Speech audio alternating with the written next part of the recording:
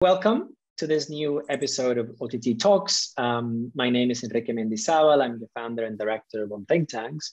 And today I have the pleasure to talk with two of my guests about a program that has been close to my heart and close to the heart of Think Tanks for a decade, or even more than a decade. I think when we started to hear about and learn about the Knowledge Sector Initiative in Indonesia, which is a fantastic idea meant to support the whole system, the whole sector of knowledge generation, communication, and use in Indonesia. And we had the pleasure, the honor to participate in a review of how this initiative had supported a number of policy research organizations or think tanks in Indonesia. And so we're here to discuss a little bit of those lessons with the protagonists of this process.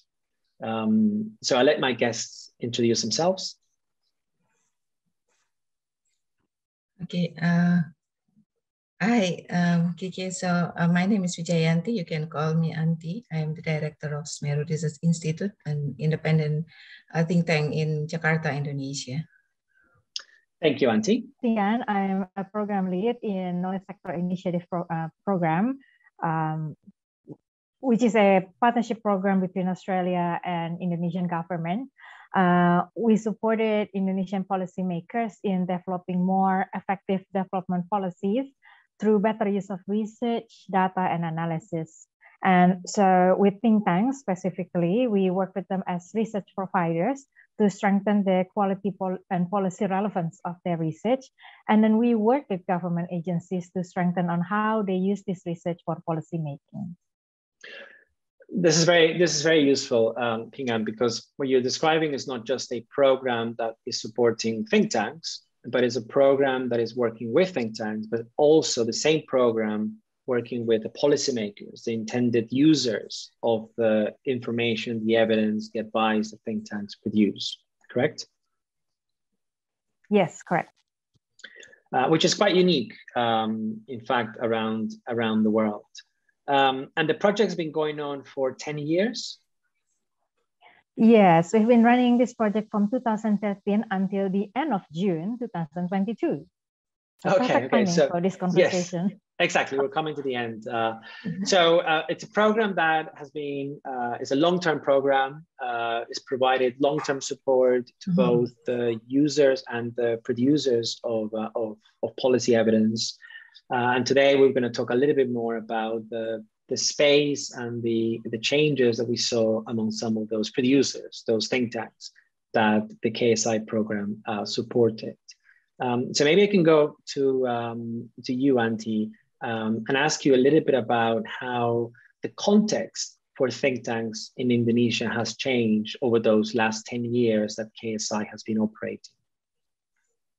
Yeah, I think in general, I think the environment for research to policy has been improved a lot in Indonesia. Yeah, I think it's along with the democratizations. I think from the demand side, there has been an increase in the demand from the policymakers as well as other stakeholders. Yeah, the private sectors now are more interest in supporting SDGs in achievement, and they are more aware of the needs of data from research, and also the intermediaries are asking more and more evidence that are based on research.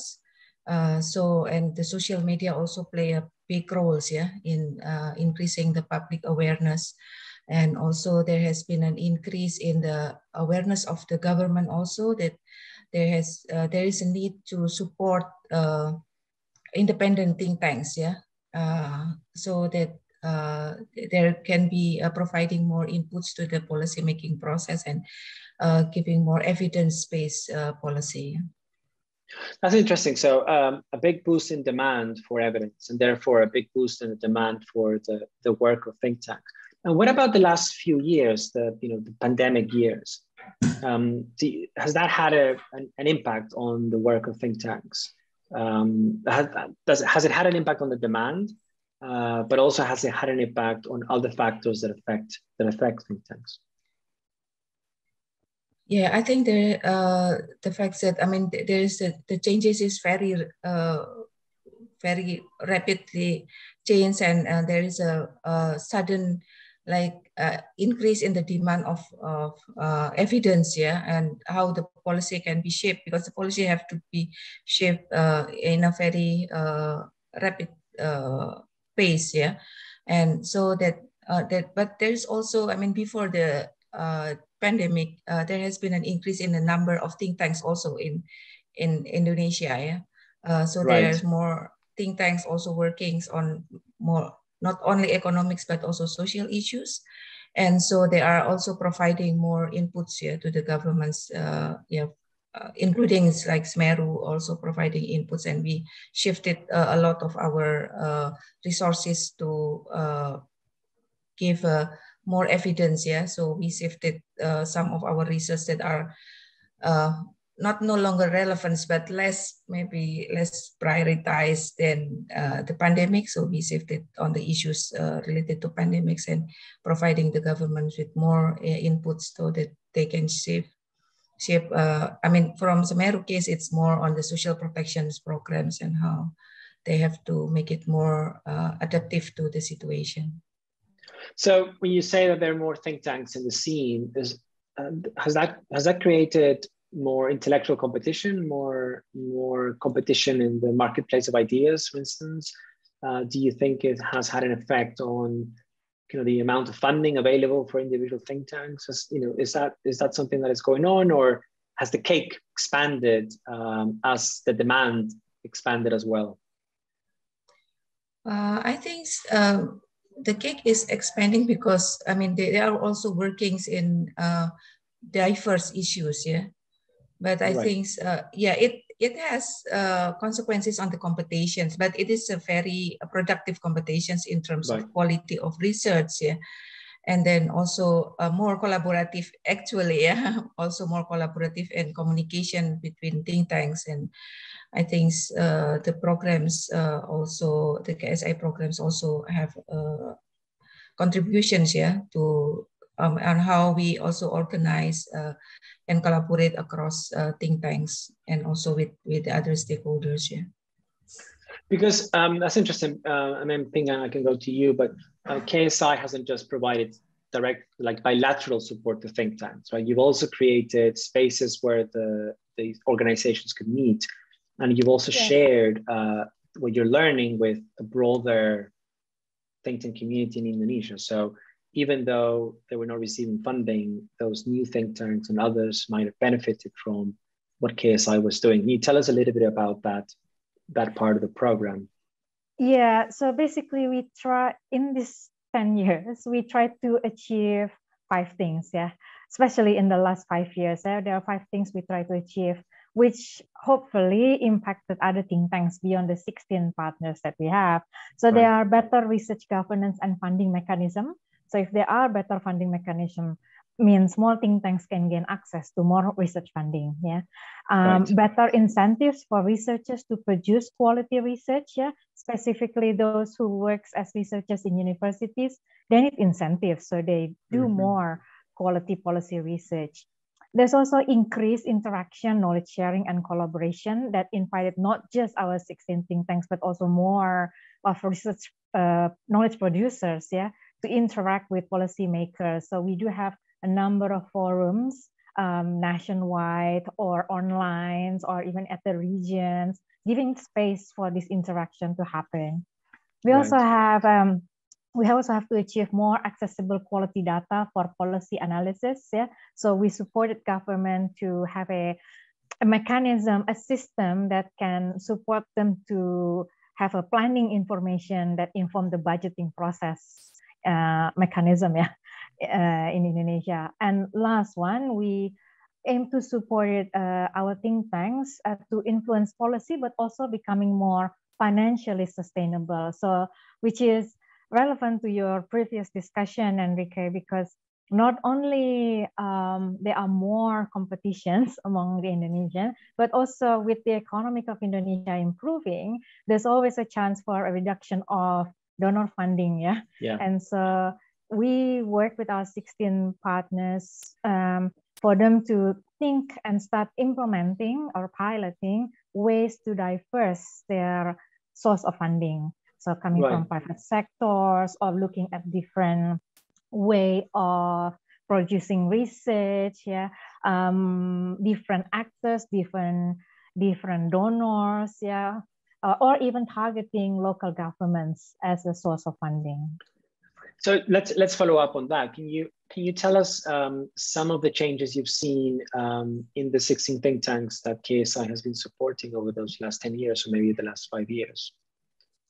Yeah, well, one of the good examples is actually from SMERU. Yeah, so we certainly saw SMERU has received a diversification of their funding. Yeah, there is this new funding mechanism from the government. I think it was established in 2018.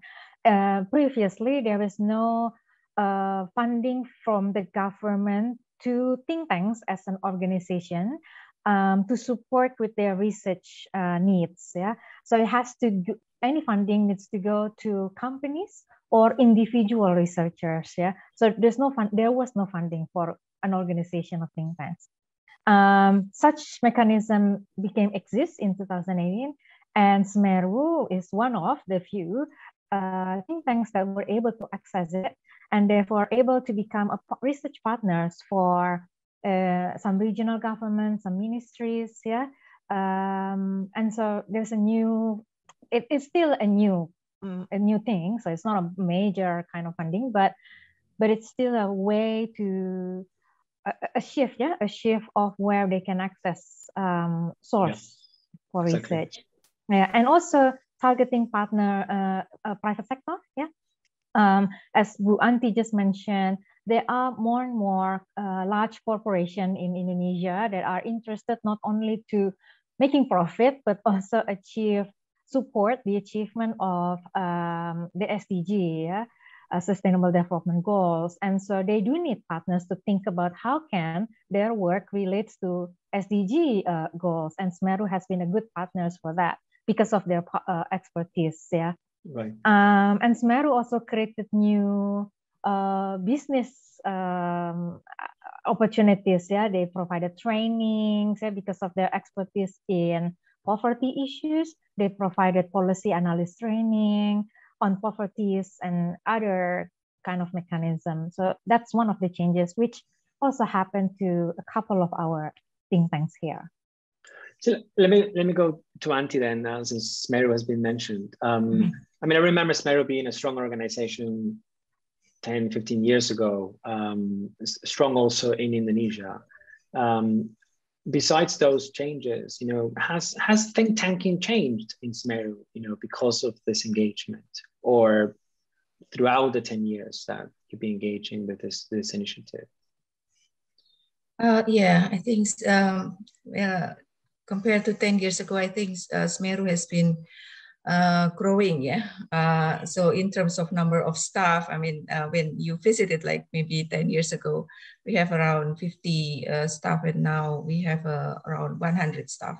And in terms of our capacity to produce quality research also improving. We have more collaborations with the government ministries, involving in the production of background paper for medium-term development plan, and also collaborating with certain ministries to develop some more strategic policy issues. For example, with Ministry of Education, we are with other think tanks also.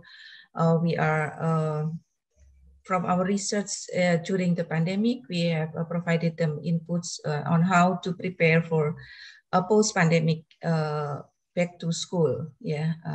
So I think there has been an improvement, and also from the organizational point of view, we are growing. I mean, Pingkan also already mentioned that last year we have a new unit called business development, which has never been there before. But besides that, we are also already have communication sections and also knowledge management sections that help our researchers to better communicate and also to retain knowledge, accumulation of knowledge, so that, I mean, when there has been a turnover, yeah, of staff, of researchers, I mean, the knowledge is still in touch in our institution. So I think there has been a lot of developments in our organizations also. Yeah, what you're saying, this, go ahead. Sorry, go ahead. Yeah, and the source of funding, to Pingkan already mentions about the source of funding. So we already accessed the new scheme with the several ministries and also with the local governments, the provincial, not the district government even. Yeah, it's still limited, but the trend is increasing. I think right. we hope for the best. Yeah. I was going to say that's interesting. So you've developed new departments or new teams within the organization that are helping SMERU deliver its mission. The challenge often is that if this is not accompanied by a larger budget, or it's not accompanied by more diversified funding sources, as soon as the kind of the core support goes away, then the think tanks struggle to keep up with this level of spending, right? They end up having to close those same teams and departments that they set up that help them have impact, right? So it's good that those developments have happened in parallel, and so that they can support each other. Let me ask you a bit more about so beyond these developments, right? You must have learned a little bit about what has worked, what worked well. Why were you able to deliver these results? Like, for instance, this new funding for think tanks, or what have you learned in the case of SMERU in terms of how to bring about these changes, how to bring about these changes so that they're sustainable? Would you care to share some lessons with us?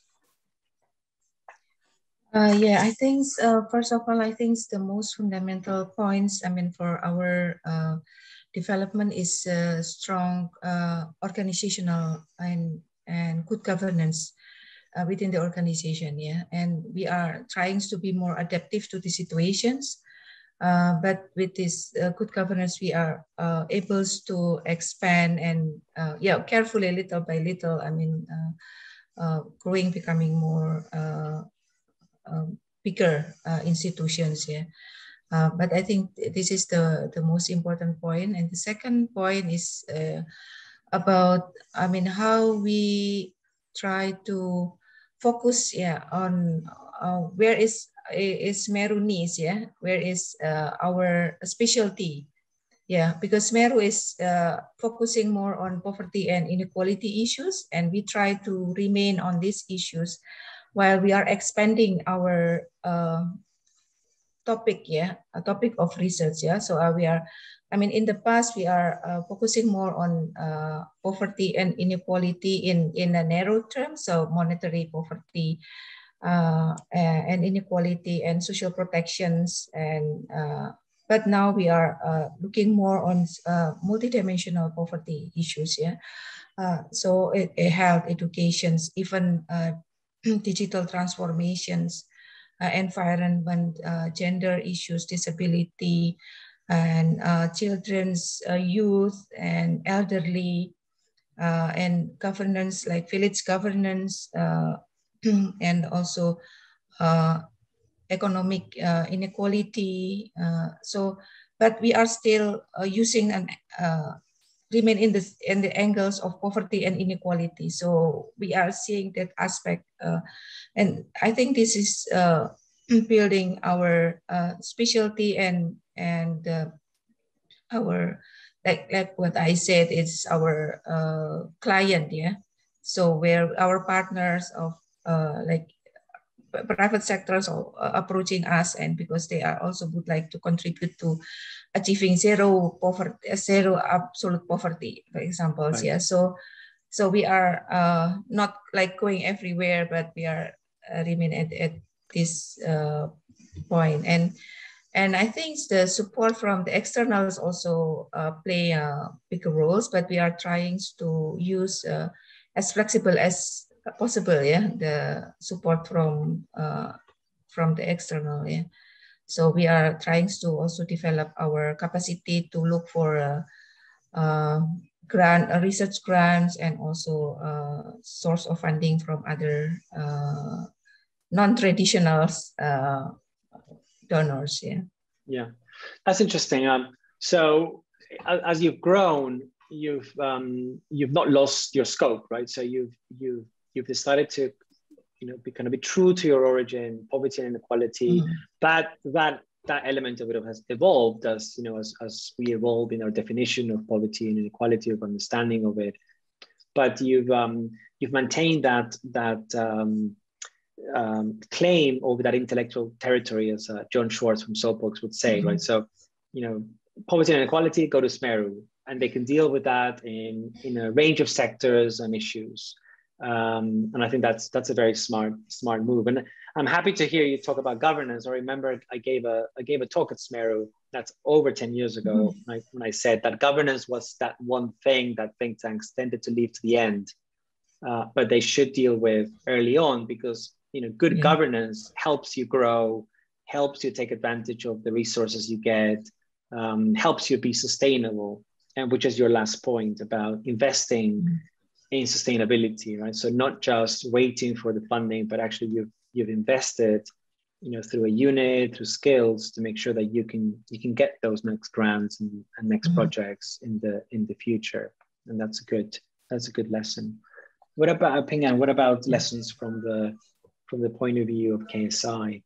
What have you learned? Yeah, I suppose echoing to Bu Anti just mentioned, we also see that it is important that some funding some of them should remain untied, yeah, allowing think tanks to have an overall organizational development. So that's what we did in our first 5 years of program. Yeah, there's core funding. Yes, think tanks are expected to do research, but also there's large element of it is to create good governance. Yeah, this standard operating procedures for human resource, finance, recruitment, and so on. Yeah, including good standard operating procedures of doing research, which they still use until now. Sustain, improve, and then continue to be used. And then in the second phase there, we introduce business processes. Yeah, so we introduce technical advice such as program logic, yeah, stakeholders mapping, monitoring and evaluation techniques. That's to strengthen the research process to actually reach and achieve uptake in the policy, in their policy research goal. So we see this business process as in providing flexibility for think tanks to stay on course in the research focus that they like to continue. But then we work together on the process on how you can actually improve in achieving your policy uptake. And while originally in beginning of the last 5 years, it was quite painful, they say, but then apparently it's useful. Yeah. In the last 5 years, out of the 16 think tanks, together we have achieved 33 policy changes.